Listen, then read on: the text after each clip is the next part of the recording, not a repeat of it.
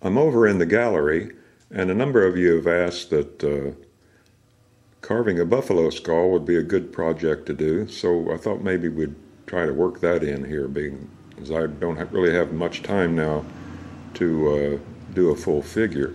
Anyway, here's the buffalo skull that I did for my Indian there. Zoom in on him here a little closer.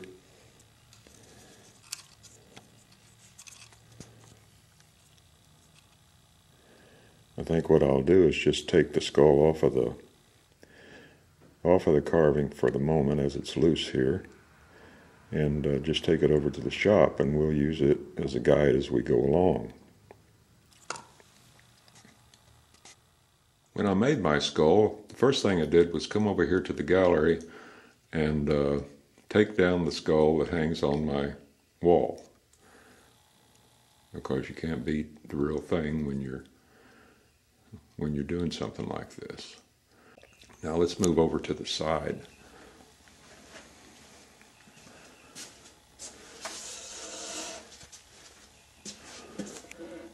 I can't get too close here because there's not that much room, and I don't want to take that skull down.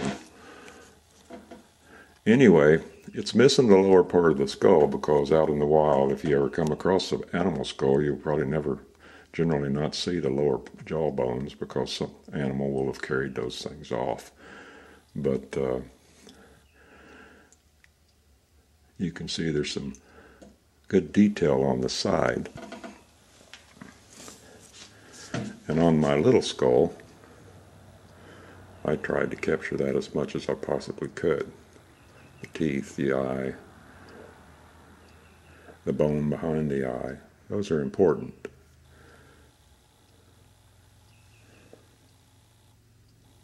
And as you can probably tell, I added a little more curve to my horns, and I also made him a little more goggle-eyed, too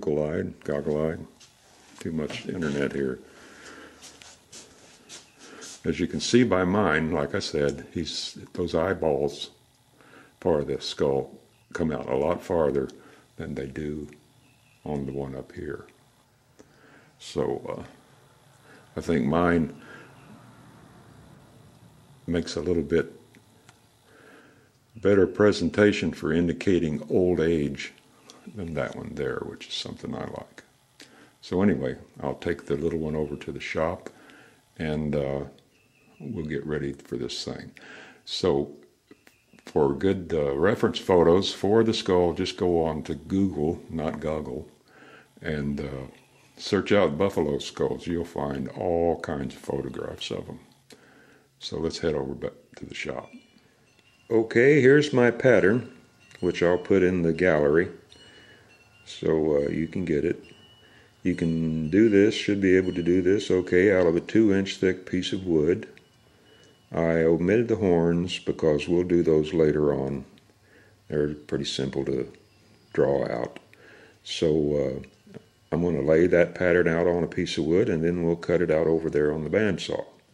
Okay, I'm over here at the bandsaw. I've got my pattern lined out on a nice block of Eineke basswood, and I squared it up here.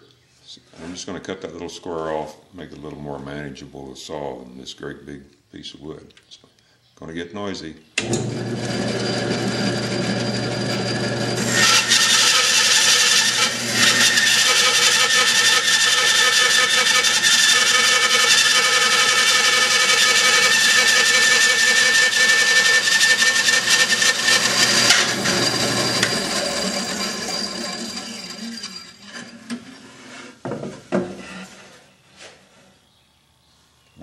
Just make it.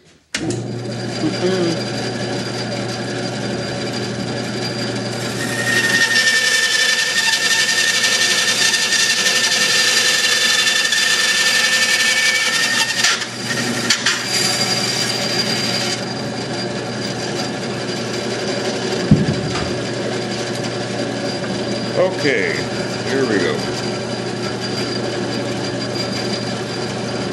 I'll cut the back profile first. See, I've already drawn that on there.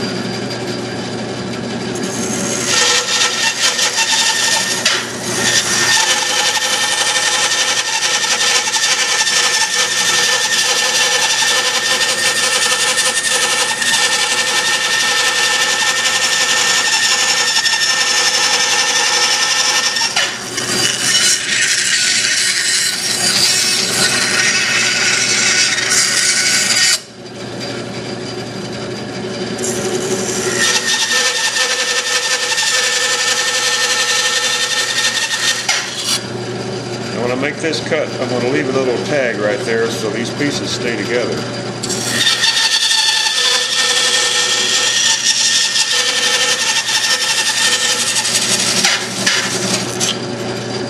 Like that. That way you don't have to tape them back on again.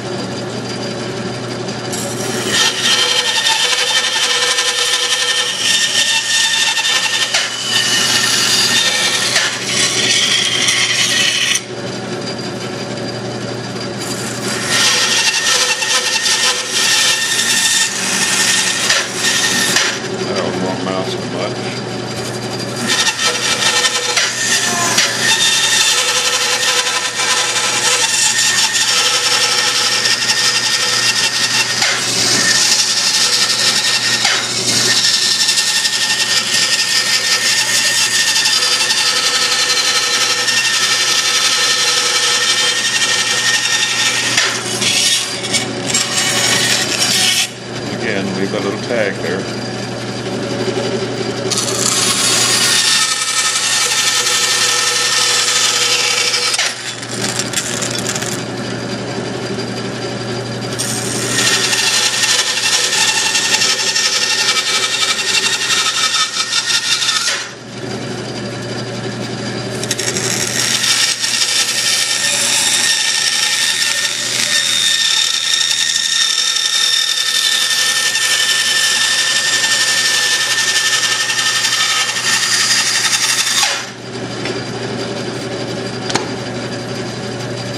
Better take these out first.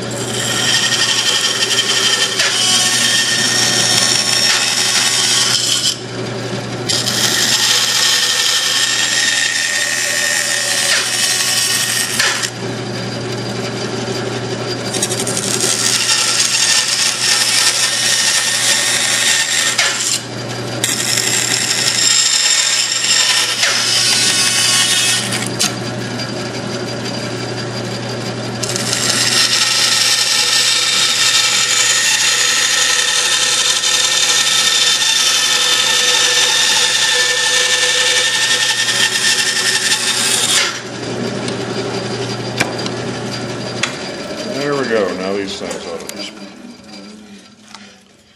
pop off of there.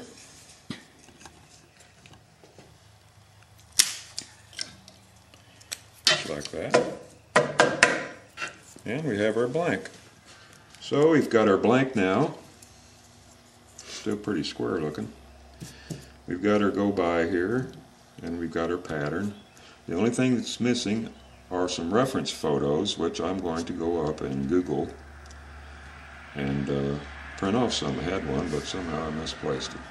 So anyway, I'm going to get those, and I'll put those in the gallery along with this pattern, and in the next video we'll start roughing this fella out.